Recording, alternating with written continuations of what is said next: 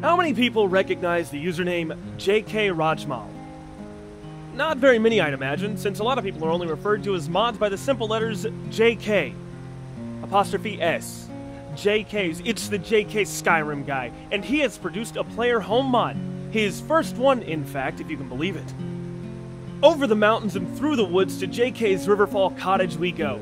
After trials and tribulations in the form of multiple Skyrim updates, a new version of Skyrim altogether, and producing what is one of the most well-known series of mods utilized by the vast quantities of bipedal organisms that are humankind, JK decided it was time to settle down and build a home instead of overhauling the entirety of Nordic architecture inside and out without the express permission of the residences.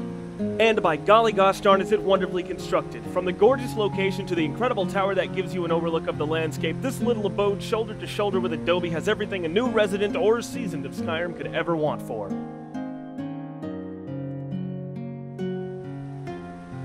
Starting at the entrance, we've but a bridge to cross before we're at our final destination. On the other side awaits our mighty steed holding up in the nicely placed stable. To our left is a fish hatchery that's bound to fill our plates and our bellies. Further onto the grounds, we'll find a chopping block and a decent amount of various flowers. However, there are plenty of little planters to plant whatever plantable plant you need to plant plainly on your pallet, plopped precisely and perfectly in a palm full of places. Proceeding up the hill, there's also a chicken coop for delicious eggs. And an outhouse. The outdoor smithing area is nice and cozy with a gorgeous overlook of the Whiterun capital. There's a tanning rack, workbench, grindstone, smelter, and anvil, with labeled storage for leather and pelts, ore and charcoal in the form of 2 barrels, and ingots. Were you expecting more? Well, not every section can be a bit. Now, time for a section with a bit. The tower that casts a long shadow over the area. Despite the looks and expectations, this isn't a pillar of combat, rather a solid obelisk for the finer arts. Taking a step in reveals an absolutely wondrous alcove of ingredients, all of which I will attempt to list off in a single breath.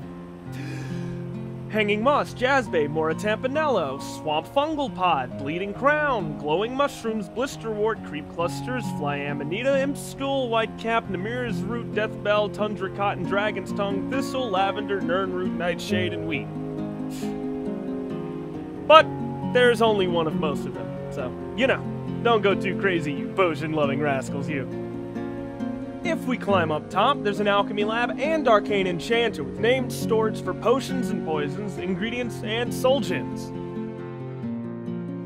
Now that we've adequately examined the exterior of this gorgeous heaven on Nirn, we should head on in by grabbing the key right out of this barrel here and plopping it in the lock.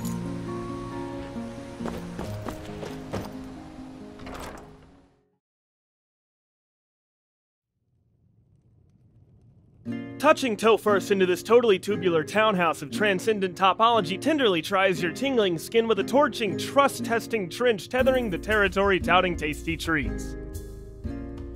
It's a fire pit. To your immediate right is a nicely labeled storage for firewood, followed by a couple of decorative cabinets that I just really like personally.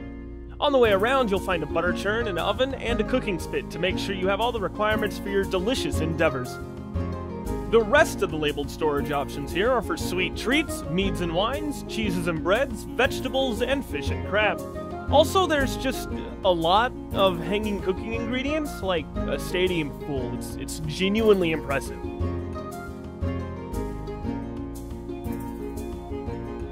Stepping up Steppington the steps allows us to grace the second floor with our wondrous presence. The first thing you might notice is that this is a dining area. There's seating for 6 and a bar to go with it. There's also 3 side bedrooms to bequeath unto thine followers shouldst thou see it fit. The second thing you'll definitely notice, however, is the ridiculous amount of weapon and armor displays in this dining area. 8 weapon plaques, 5 shield racks, 3 display cases, and 3 mannequins line the area, for some reason. Not only that, but there's a named storage for weapons and armor. I don't know about you, but I don't want to hear Uncle Garglebur tell the story about how he obtained the Targe of the Blooded for the 900th time, just because it happens to be mere inches away from his massive orcish cranium for reference.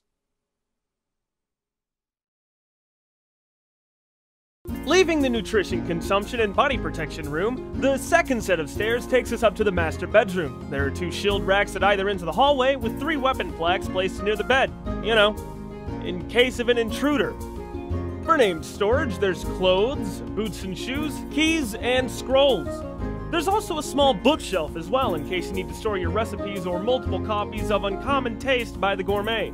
I'm just saying, there's a clear theme to this home. There's also a shrine of Zenithar in case you need to one-up Belethor onto his ass during the next dealing with the money man himself.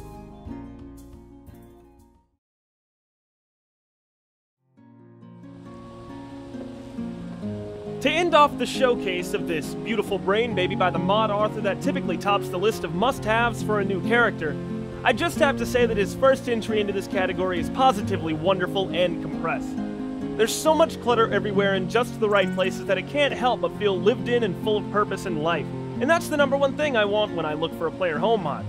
Thank you again, JK, for making location overhaul mods that motivate people to keep coming back to the game just to get a bit more of that sense of uniqueness you put into every change. And thank you to the people who watched this fustercluck of a sudden video to the end. Farewell.